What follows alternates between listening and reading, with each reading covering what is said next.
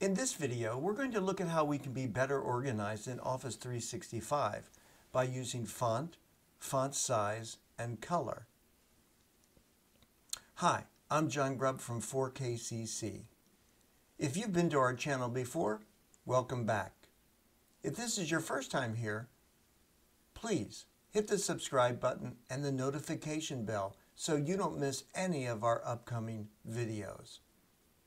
Also, as you go along, if you learn something new, do me a favor and hit that thumbs up icon. I really appreciate it. Okay, let's get started.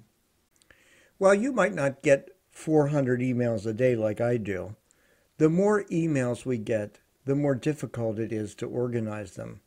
So I like to use color.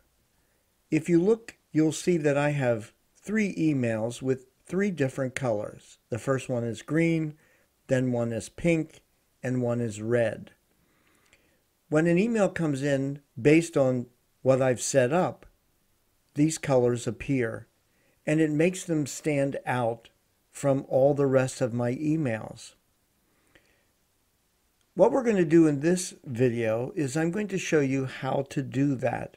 However, I'm also going to show you that you can use not just color, but you can change the font, etc. Here's an example. I want emails that come from Joyce Grubb to stand out. You can see right now, her email is just in the list of 10 others. I want them to stand out. We're going to do that by making a change in the color and the font size. The first thing we do is we go up to the View tab. Once we click on that, we're going to go over to the Current View section and click on View Settings. When we do, the Advanced View Settings window pops up. You can see there's lots of things to look at, but for this, we're going to look at Conditional Formatting. In this window, we're going to add a new condition. We click the Add, and we're going to give it a title. In this case, I'm going to say Joyce. Now I click on Font. Here I can change the font from the default font for Outlook, something that will stand out when her emails come in. I scroll up and down until I find the one I want. I click on it. Now I'm also going to change the color. So this is a drop-down menu and it has different colors. Some of them, as you saw, I've already used: red, pink, green. For her, I'm going to pick out navy. Now I could just say OK, but I'm going to change the size of the font. I'm going to choose big.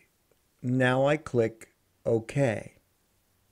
Now we have to create a condition when that font color and size and font itself will show up.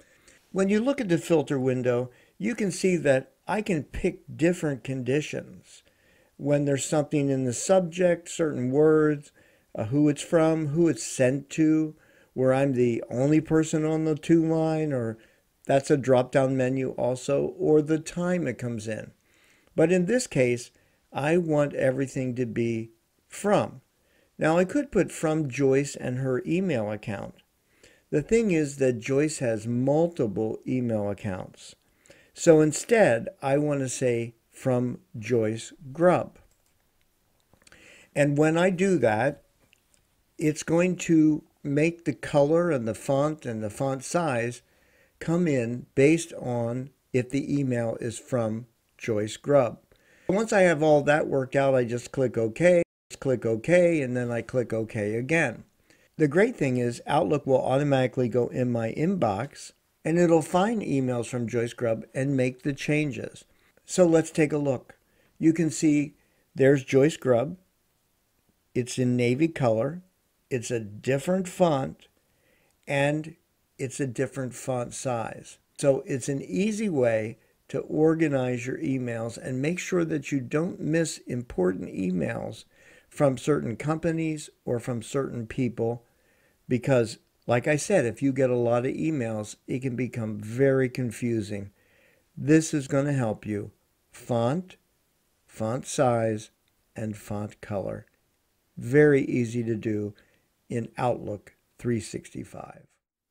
That's it for this video. I hope you learned how to better organize your Outlook 365 emails by using font, font size, and color. I also hope you'll come back and see us again. In the meantime, take care.